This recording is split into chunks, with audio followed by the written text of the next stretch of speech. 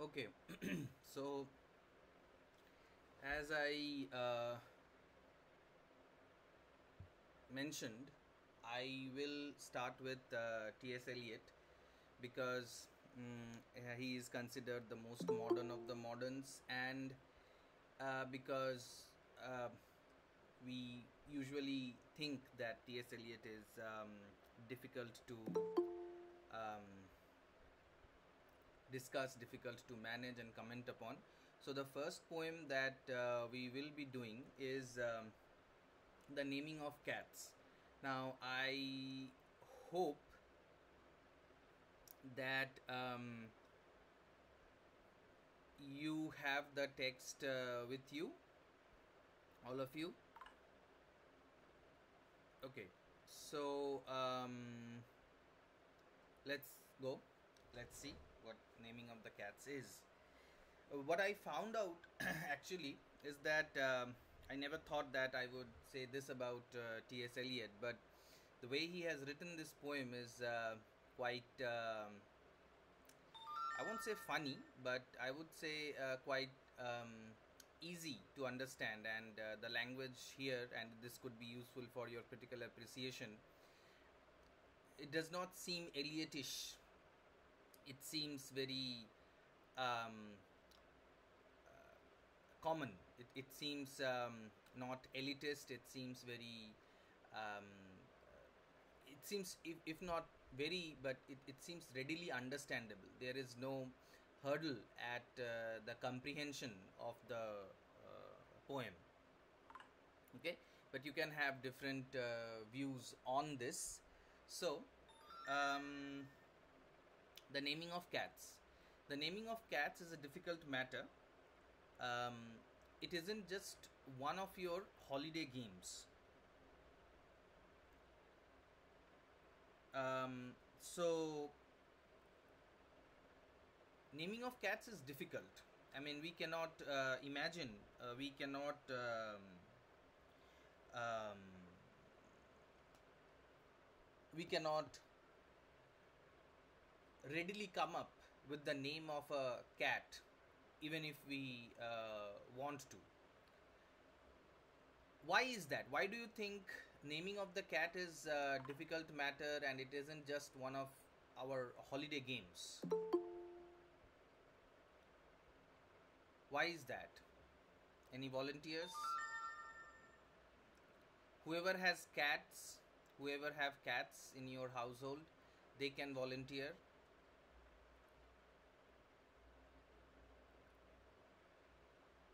Sampurna, you have a cat, right?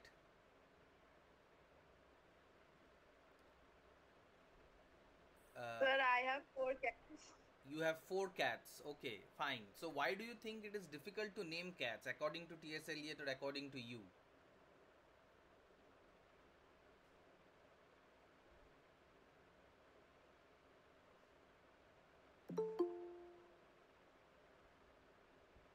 Sir, when I named my cats, I didn't find it difficult actually. Okay. Because we went like in a rhyming way. Beanie, Chini, Mini, like that. So the first cat that you named Beanie, why did you name that cat Beanie? This name suddenly popped up in my mind. So there was no method in naming a cat, right? No, it was as simple as that. Okay, but maybe the English people take these things quite seriously, or the foreigners seem to take these things pretty seriously, where they think that naming a cat is a big deal. Naming a cat is something that is difficult and it cannot be done um, as a part of a game. What But the thing is, I guess, what has happened in today's world is that, just give me a moment.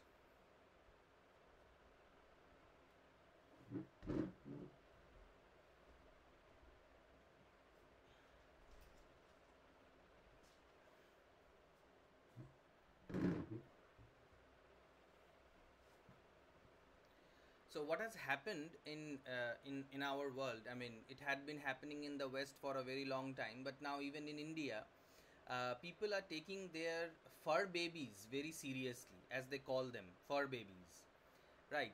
So we are very cautious. We are very we engage in this kind of a thought a lot before we name our real babies. I mean, how many of you would agree that uh, um, naming a baby is a difficult task, and in especially today's world? Yes, Shomita, you think that naming babies is difficult today? Yes, sir. Even Yes. naming Hmm. a cats is also difficult. কারণ আমরা যখন মানে cat আর ডগের নাম সাধারণত একটা মানে খুব common হয়, তাই না? মানে Hmm. টমি হয়, তারপরে মিনি, ও যেরকম বললো মিনি, এটা খুব Hmm. কমন নাম। Hmm. তো যখন আমরা ভাববো যে আমাদের কোনো পেট বা আমাদের বেবি হোয়াট এভার Hmm. যদি আমরা নাম রাখতে চাই, যদি হাটকে নাম রাখতে চাই, সেটা তো একটা Hmm. ভাববার বিষয় হলো যে একটা ইউনিক নাম রাখবো। Right, yes. And Trijit has his hand up. Yes, Trijit?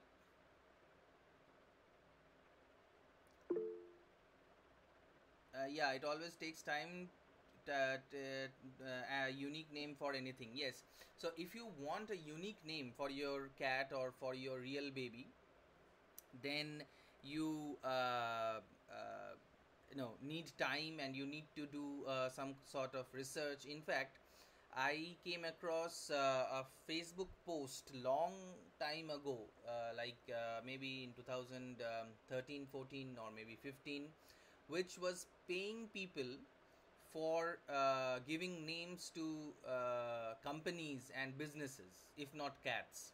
But as in Hindi we say, "wo din dur nahi," when professional cat namers and dog namers, pet namers will be um, employed by the rich in order to provide their pets with um, unique names. And the the the funny thing is, or the interesting thing is, that T S Eliot was writing this poem way back in the 1940s, or late 1930s. And back then, this thing had not really taken so much of an importance. But commenting upon the changing social scenario, changing social values, changing cultural atmospheres, Eliot is maybe satirizing, Eliot is taking a swipe at people who spend a lot of time thinking about their cats, or talking about their cats, or they are divorced from real activities, real life situations and stuff, and they spend a considerable amount of time looking after their pets. Now, um, though this would be a bit of a stretch, but if we compare the the world in which we live, if we compare the if we compare the social dichotomies, the social differences between one strata of the society and another, one class and another, then we might understand that whereas one group of people, one class of people do not uh, get to do not get enough to eat, do not get enough opportunities, they do not have enough resources, another class of people are trying to are more engaged, are paying some amount of money, or spending some amount of energy after naming their cats, which is a frivolous activity. But if you go and say this in a cat group in Facebook, that naming your cat is a frivolous activity, then you might face some serious backlash, because today uh, the cats have become the babies, and babies perhaps have become like cats. So in 1939, I think that was the time when the poem came out. T S Eliot was predicting the future. I mean, all poets are prophets, and T S Eliot is perhaps one of the examples who could be understood as prophets. Okay, and as all prophets do. Yes, Zufisha.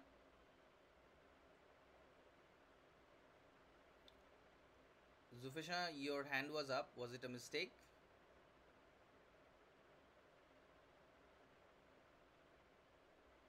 Zufisha. No, sir, it's that's a mistake thing. Okay, all right, no problem. So, I don't know if T.S. Eliot really thought about all these things, or is it only me who wants to add some serious issues to this poem? But I was wondering when I was reading the poem that could T.S. Eliot just mean this by writing this poem? Because after all, he is T.S. Eliot. I mean, he cannot write something frivolous, right? That is another assumption. That is called the intentional fallacy. I'm sure you have heard of this phrase, intentional fallacy. Anyone heard of this phrase, intentional fallacy?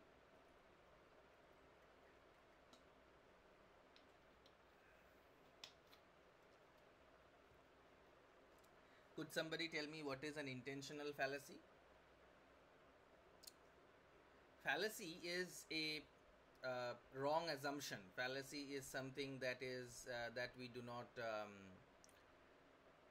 that is wrong. Okay, and intentional is, well, these ideas, intentional fallacy, affective fallacy, these were developed by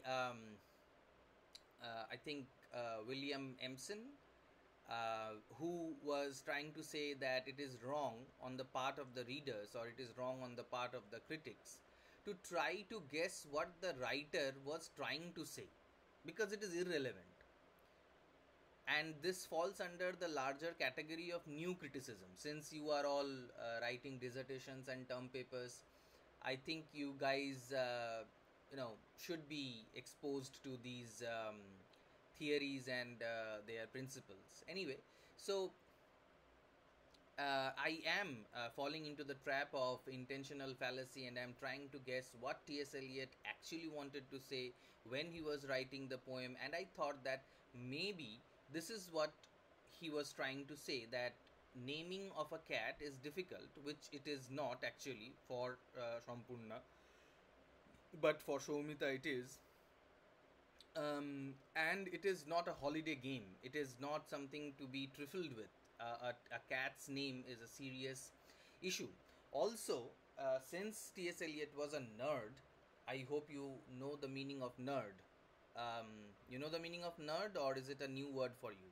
You can always talk to me in the chat box, in the messages. You know the meaning of nerd, right? Yes, no? Sir, one who always engages into study or something. Yes, one who is socially awkward, who is always studying, who does not know how to be cool and stuff like that. Okay, so yeah, I think you know what a nerd is. Geek, nerd. So uh, I think you also know that in the Egyptian mythology, cats were really very cats were considered to be deities. Cats were considered to be very important animals, right? You know that. Whenever I ask you that you know that, just raise your hand so I would know that yes, you know. Okay. Or if you do not raise your hand, I would understand that this is something new. This is a new information, and I need to be more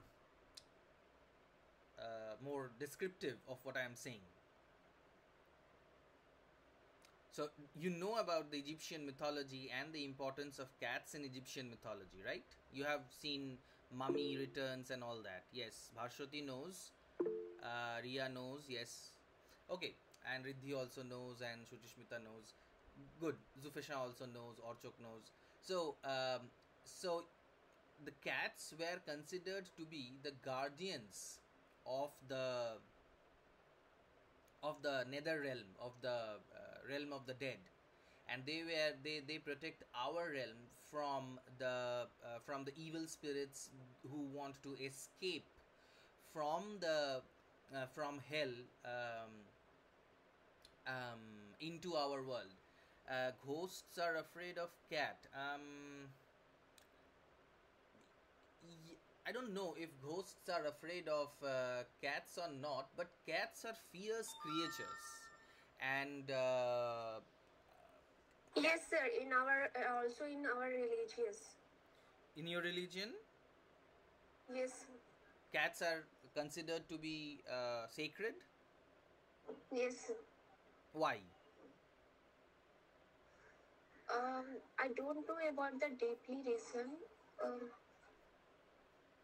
but I just know about that are sacredly, spiritually respectively of cats.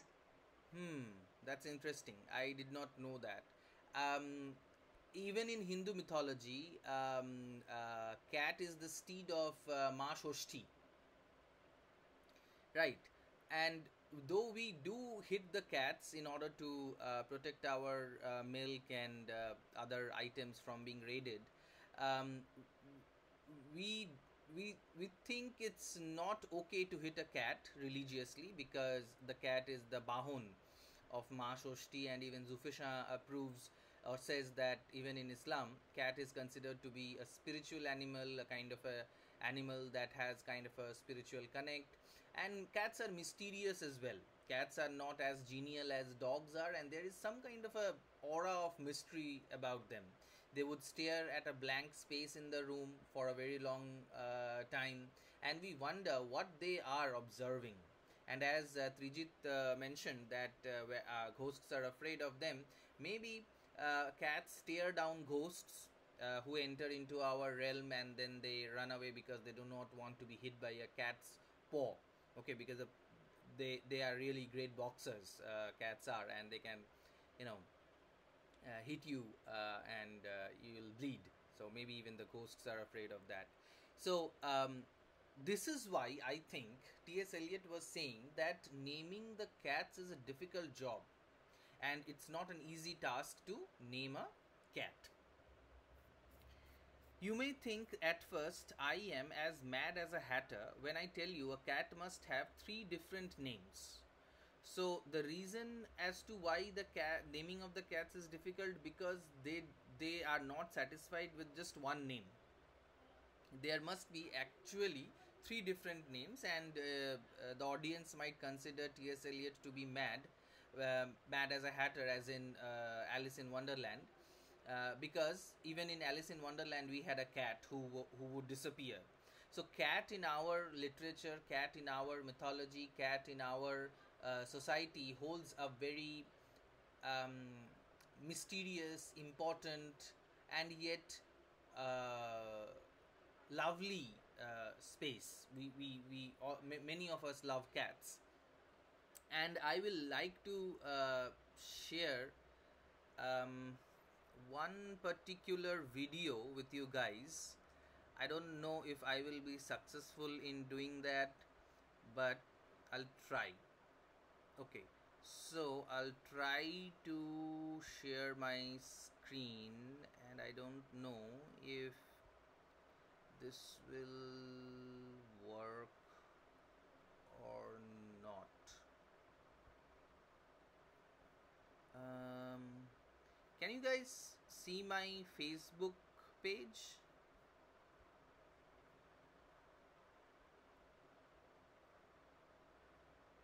Could somebody unmute and tell me if my Facebook page is visible to you, like on your screen? Yes, sir. Yes, Okay, sir, yes. and I'll make it play.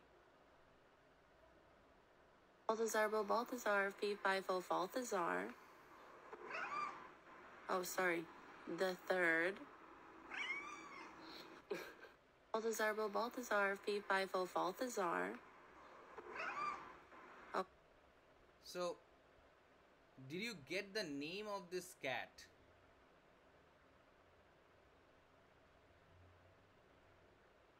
Anyone got the name of the cat? No? Well, actually, the name of the cat is Walter. But the real name of the cat is that this Balthazar by Balthazar, Fifo Foot Balthazar the third. And the cat is considered to be a wizard. And you need to name you need to take the entire name of the cat in order to summon the cat or something like that. Maybe you have heard of Rumpelstiltskin or something like that, whose name is very difficult to pronounce, and if you take his name, then that person, then that magician will appear and will grant you wishes. So I guess there is something to do with that also. I mean, T.S. Eliot is writing, T.S. Eliot knows a lot about these things, and he is writing from that perspective. Okay. First of all, there's the name that the family use daily, such as Peter, Augustus, Alonso, or James, such as Victor or Jonathan, George, or Bill Bailey. All of them sensible everyday names. So, one name will be something like that of a Daknam that we have in our families, like Babu, Bubu, Shona, Mona, Hona, things like that. And the the cat will have a name which the family uses daily, and this will be a sensible everyday name. Though our pet names are never sensible, and sometimes we are ashamed of them, but in this case, Peter, Augustus, and stuff, they are sensible names. There are fancier names if you think they sound sweeter. Some of the gentlemen, some for the dames. So gentlemen and dames means tomcat and cat, such as Platon, Admetus, Electra, Demeter, but all of them sensible everyday names. So even these names are sensible, but they are sweeter. They have a sense of an academic aura to them. They have a sense of a traditional weight around them.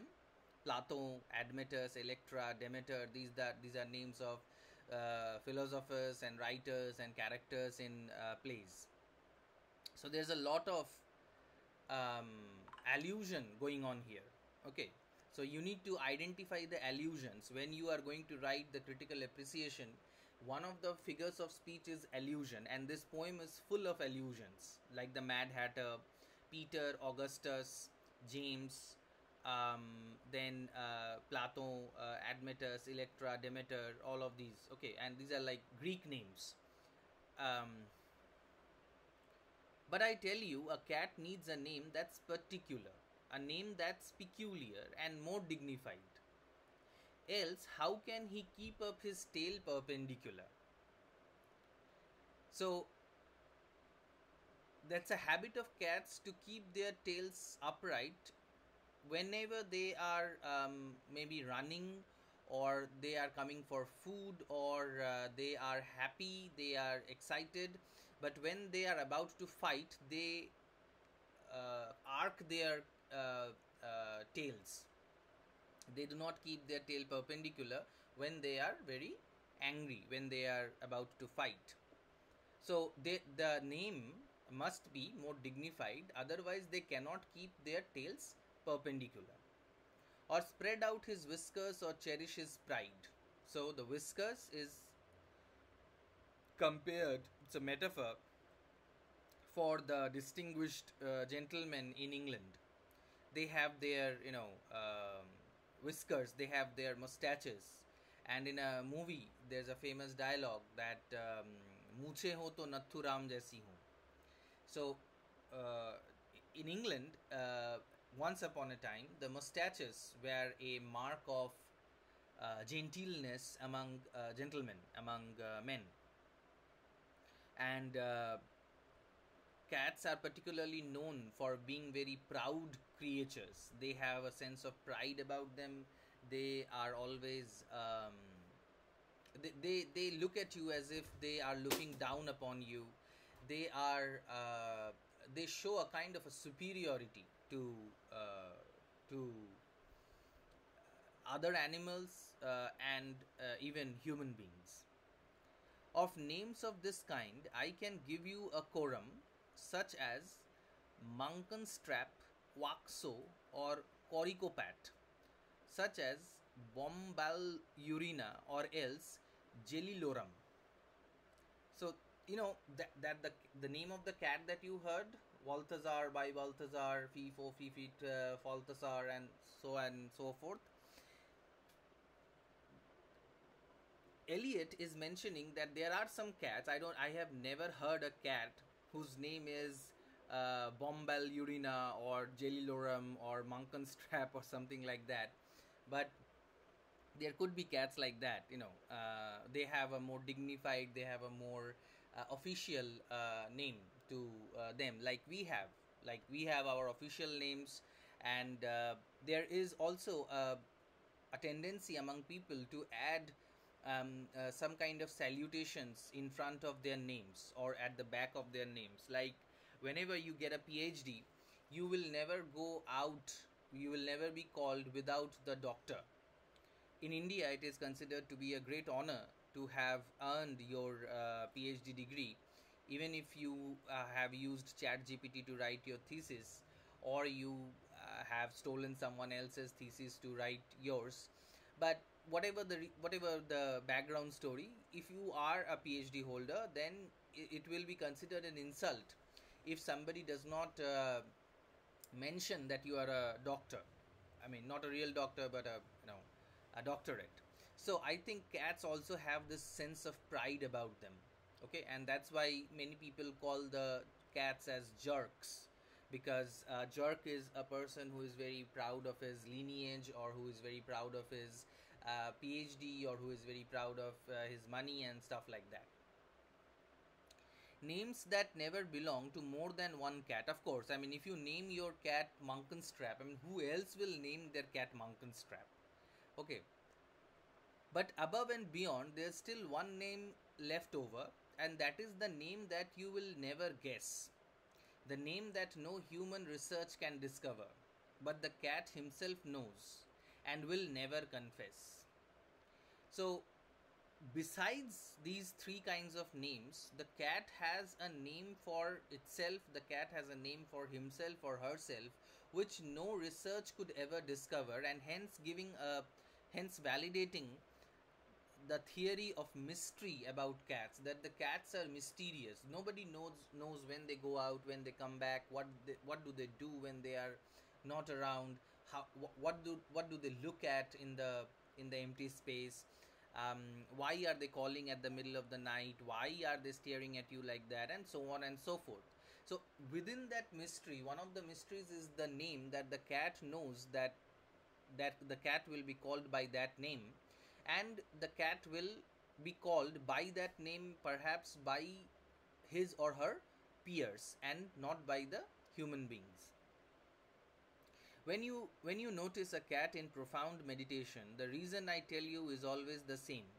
His mind is engaged in a rapt contemplation of the thought of the thought of the thought of his name. His ineffable, effable, ineffable, deep and inscrutable singular name. So, according to T S Eliot, if you find a cat in rapt contemplation, if you find that a cat is contemplating, a cat is thinking about something, then according to T S Eliot, we are sure that the cat is thinking about its name.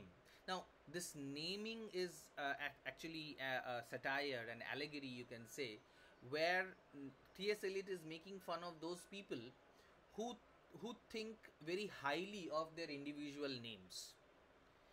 Titles, actually, if not names. They are always caring about whether somebody is soiling their name or not, whether somebody is making fun of their names or not, like Sir and Earl, Baron, like Doctor. So we take a lot of pain, we take a lot of pride in our false names, in the names given by people who named us randomly. I mean, uh, what is the reason as to why somebody is named something? There is no particular reason, right? There is no there is no logic behind a name. You cannot have you cannot explain why your name is so, because a name is randomly given. A name is arbitrary.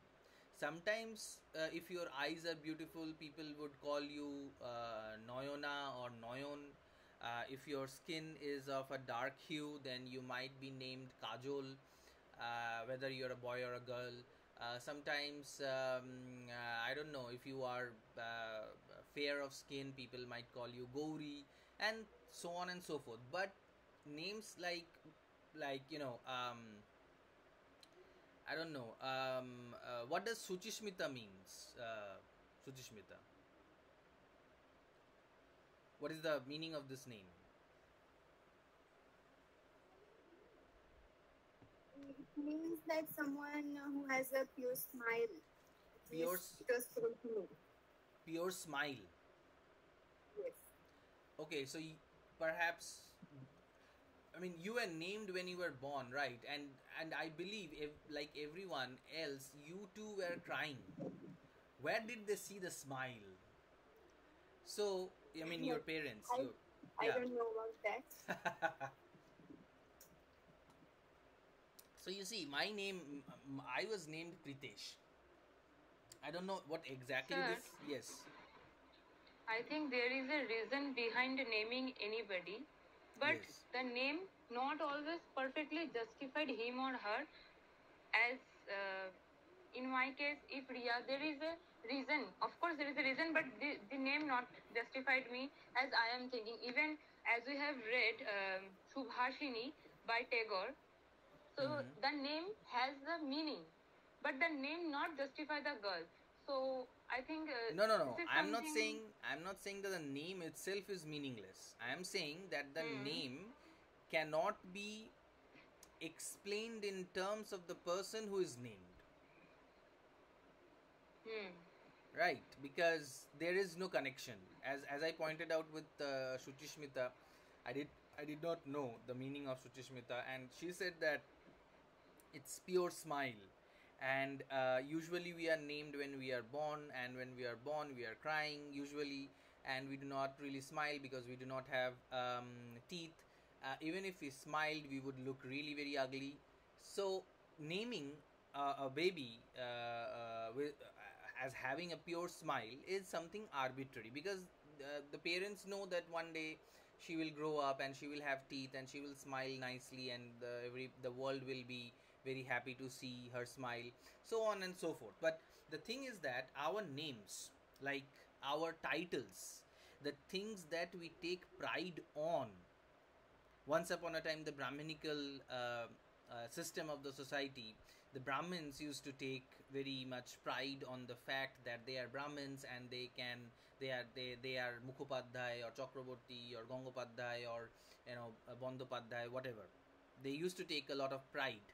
So I think T S Eliot is puncturing. T S Eliot is attacking with the help of the cats.